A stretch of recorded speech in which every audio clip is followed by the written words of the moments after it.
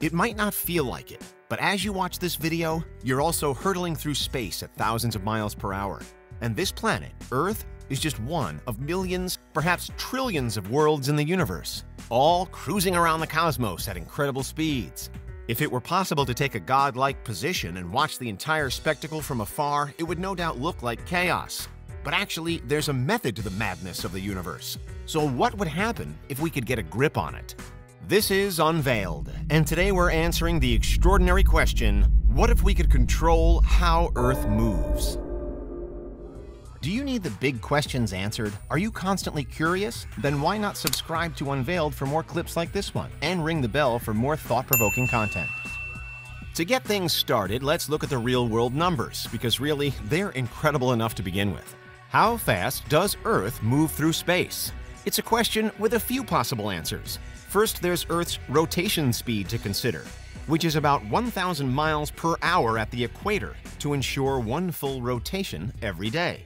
Because Earth is widest at the equator, we know that here is where it spins at its fastest. But it's not as though we ever physically feel the rotation at any location on the world map, because the speed is constant. Of course, that relatively simple rotation isn't the only movement that Earth makes. It's also forever orbiting our star, the Sun, and taking 1 year to complete a full lap of it.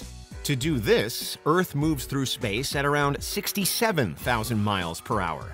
That's about 18.6 miles per second. And over the course of a year, it travels some 584 million miles along its orbital route.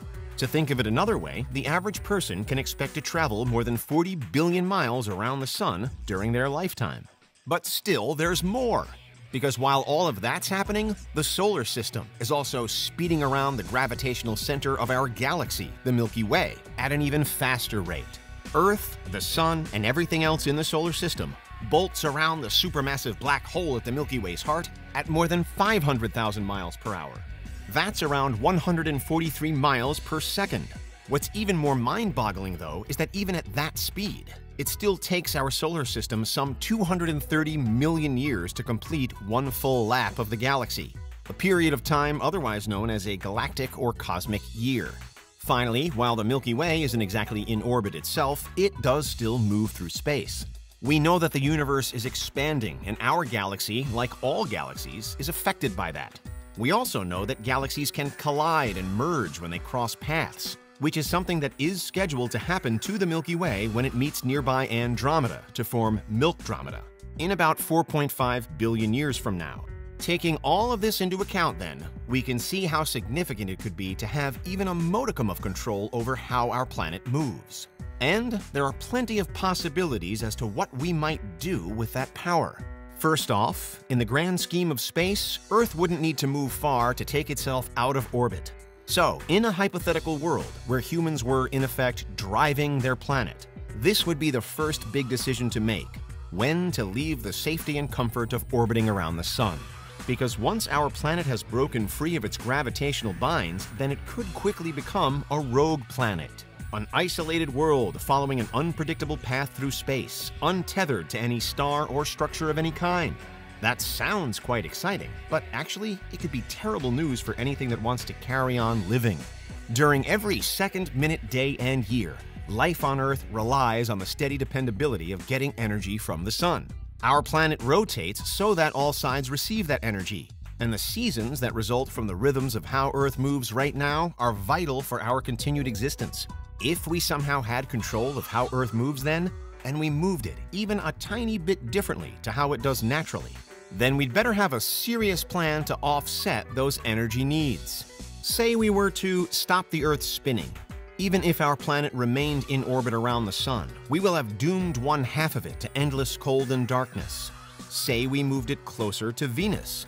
It wouldn't take long for Earth to leave the solar system's habitable zone and start to suffer under blistering heat. Move it closer to Mars, and temperatures would dramatically drop, leading to more major upheaval. Move it out of the solar system entirely, beyond the Oort cloud and into interstellar space, and there's really no predicting Earth's ultimate fate. But it's a sure bet humans wouldn't survive it unless, again, we had some other as-yet unimagined means of energy. When we talk of controlling how a planet moves, we're automatically imagining a supremely advanced civilization, though, perhaps Type 3 on the Kardashev scale or higher. So maybe by this hypothetical stage, generating the energy needed actually isn't a problem at all. What could still be a problem, though, are the logistics of it all. Because how would society organize who gets to move the Earth, where to, and for what reason? Any one person or group with their hands on the wheel, as it were, would have extreme power. Earth would now function like a cruise liner on the ocean, and the entire global population would be the passengers, watching the skies as we do the seas, and wondering what's on the horizon. One moment you're passing a black hole, the next you're skirting a quasar, and so the journey continues. Earth's pilot would essentially be Earth's ruler then, perhaps voted in democratically as part of some sort of international election, or else born into this most privileged position passed down to them by bloodline. Clearly, the idea of controlling how a planet moves is a hypothetical one only, but perhaps it does throw up some real-life considerations for the future of our species. For one, there's a greater push than ever to establish humankind somewhere else in space that isn't Earth. We may not be expecting to fly whole planets to pastures new, but we are hoping to send whole communities. And that brings with it similar issues. How will the chain of command work on an off-Earth location, for example? How could society function anywhere else in space other than our planet's current position? What would we need to do if we ever found ourselves without the sun? But of course, we know that one day we will be without the sun. It's predicted that in about 5 billion years' time, perhaps just after the Milk-Andromeda merger mentioned earlier, the sun will enter into its red giant phase. At this point, it'll expand to such a degree that, according to some estimates, it could physically fry Earth into a crisp. But even before that, it's thought that the sun's expansion will drastically alter the conditions on this planet, perhaps rendering it uninhabitable in as little as 1 billion years' time. If we imagine that humans are still around this far into the future, well, there's no easy solution here. One answer would be for our entire species to migrate off of Earth. If we haven't mastered faster-than-light travel by then, which could yet be physically impossible, then generation ships are likely the way we'll go. And although the populations on these ships will never exceed the population of an entire planet, we can see how those same questions of organization, leadership, and life-or-death decision-making still arise. In a world where moving worlds is a reality, though, humans needn't disband into separate ships, because we could just move the planet itself out of harm's way to begin with. Perhaps in this version of the future, we'll have mathematicians, statisticians, and cosmic cartographers all crunching the numbers to recalculate where the next habitable zone in the solar system will be, before feeding that information to Earth's pilots and plotting the course for safety. For now, we can feel safe in the knowledge that Earth's movements aren't about to change anytime soon. Our dependable planet will continue rotating, continue cutting its way around the sun, and the solar system will continue its path around the center of the Milky Way.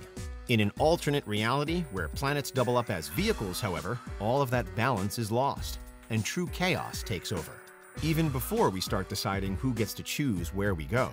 And that's what would happen if we could control how Earth moves. What do you think? Is there anything we missed? Let us know in the comments. Check out these other clips from Unveiled, and make sure you subscribe and ring the bell for our latest content.